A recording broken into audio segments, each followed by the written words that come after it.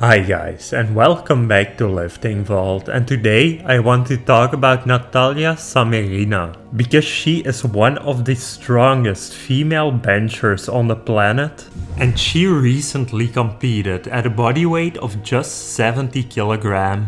And she actually got up to a weight of 145 kg. She even went beyond this with a fourth attempt of 151 kg, but she missed that one. And at the top of female powerlifting, it's starting to become way more common to see a woman bench 3 plates, even for non-super heavyweight women. So I expect to see a lot more progression in the years to come. Thanks for watching everyone, that was it for today's video. I hope you enjoyed it, and if you did, don't forget to like and subscribe and check out one of the suggested videos displayed on the screen right